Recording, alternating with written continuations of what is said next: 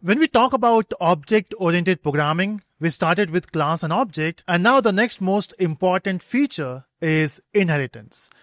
Now, in the real life, what is inheritance? So let's say if you have a lot of cars, a lot of property, there's a possibility that you have built it or you got it from your parents. That's inheritance. Or maybe they got it from their parents. That's multi-level inheritance, right? Or maybe your mom had a property, your father had a property, and now you have both the properties. That's multiple inheritance. Now we can do the same thing in programming. How do we do it? It's very simple.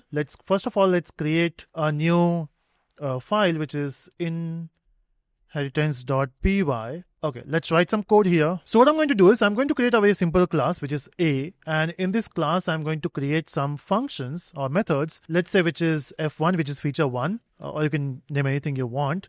And then we are going to print something like F1 works. Okay. And then let's say in this particular class, we got one more method here, which is for F2, which prints F2 works. So we got a class with two methods, F1 and F2, both works. And if you want to call them, first of all, these are not instance method anymore, is because we are not writing self there. So let's come back here and let's create the object of A. And this is how you do it. Now, once you got the object of A, how many methods you can call? So if I say obj1 dot, so you can see we got two methods there. We got F1 and F2.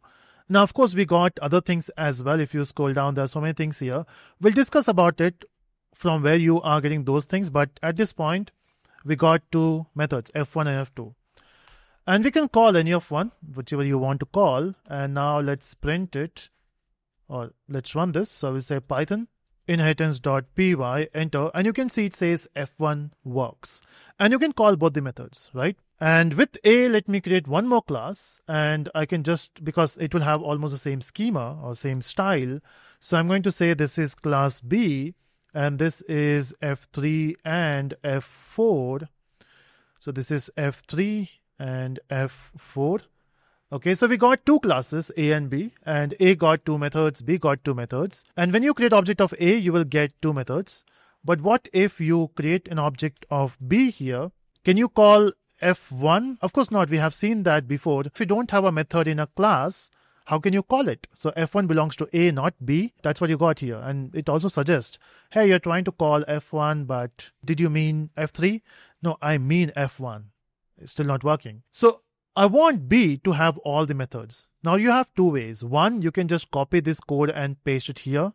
So something like this, you can just copy that and paste it here. So now you got four methods. And with this particular change, this will work. But I don't want to do this. I don't want to copy paste it. So what other option we have? So what we can do is we can use inheritance here. So B inherit things from A. So when you write this syntax, which is B in round bracket, when you say A, this means B is inheriting from A. So this makes A as a parent class and B as a child class. And child will have all the features of the parent. Makes sense, right? So a parent got a car and a Formula 1 car. Okay, that's nice. And a property, B has its own properties, but B will get everything from A and their own. What I mean by that is you can call all these functions F1, F2, F3, and F4. It's all yours. So this thing is called a single level inheritance. Cool. We can also talk about multi-level inheritance, where you got one more class, which is C, and C is inheriting from B. So as you can see, B inherits from A and C inherits from B. So this is multi-level, right? Grandparent, parent, and child. Now when you create, first of all, let's have one more method here, and I can just reuse it, copy and paste. This is, let's say, feature 5, and we are saying feature 5 works. And in this, let's create object of B. Let's see if B can call 5. Let's run this, and no, it's not working. Even if you know that B is a parent of C, unfortunately, you can't call the methods of your child class.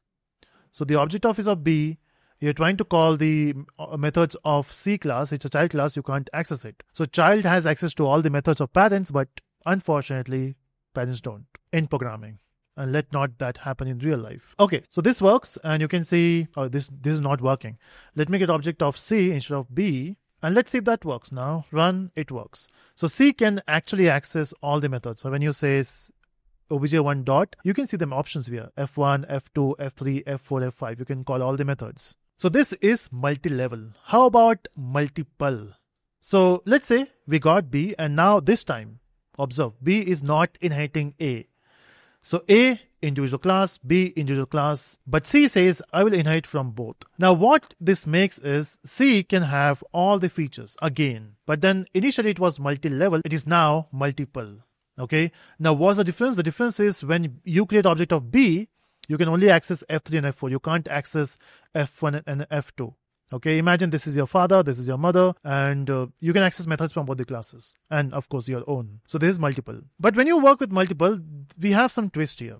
Let me show you what that twist is. Let's say you got a method here which is called show, okay? And even show is an instance method. And in this, what you're trying to print is very simple thing. You are printing in a show. Let me just copy this and put that in B as well. But this time we'll say this is in B show. And let's also have that method in C, which is in C show.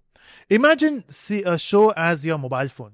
When you want to call someone, example, let's say if I say obj1.show, it's like you're calling someone. If you have a phone with you, right? This is your phone.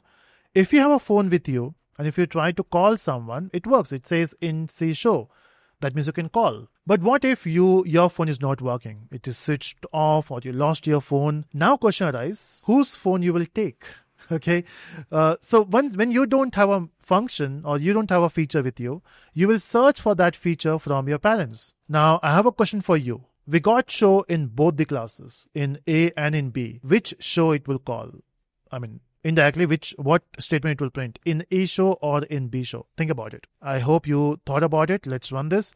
And it says in A show. Why A got preference over B? Let's say we don't have show in B. Let's see what happens.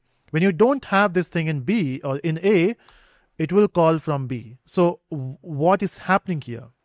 See, the thing is, there's a concept of MRO, which stands for Method Resolution Order. Whenever you look for a particular method with the child class or child class object, when you call show, it will first search for it in the own class. When you don't have show, of course, if you have show, it will call it. It will not go to parents. But if you don't have show, it will first go to the first class, which you have mentioned in the order sequence, A and then B. It will go to A, it will check. Do you have show here? If you have show, it will execute this. If you don't have show here, then it will go to B. But since we have show, that's why it's saying in A show, if that makes sense. And that's why you got, I have to run this again after making changes. And that's why you got in A show. But what if you want to print in B show? In that case, you can just change the sequence. You can make it B, A. Now, since we have written B first, let's run this and it says in B show. But let's say I don't want to change the sequence. I want to stick to this sequence here, but still I want to call the method in B. So we have one option here. You can call the show method of B from this show by uncommenting it and add some line, or we can go with our old style. This is your new style. The old style is, which we have done before, use B class and call the method show, but then to call show we need object as well. Pass the object of child class. That works. Okay, and now let's try. It works. So this is inheritance, where we have multiple types of inheritance. We got single level, where we have A and B. Then we got multi-level, which is A, B, and C. And then we got multiple, where you got two parents as A and B, and the child is C. Yeah, and that's how inheritance works. And we have also seen MRO, which is method resolution order, where it will first check in the own class, then it will go to the first parent, whoever you mentioned in the first year. And that's it from inheritance. See you in the next part.